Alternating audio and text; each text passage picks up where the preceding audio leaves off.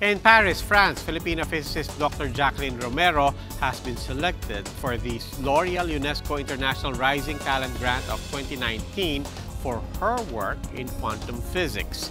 Dr. Romero was one of 15 recipients of the award, given to promising young women making trailblazing contributions in the field of science. The Brisbane, Australia-based doctor is specifically working on the nature and behavior of matter and energy at the subatomic level and eventually use the knowledge to encode information at a higher capacity.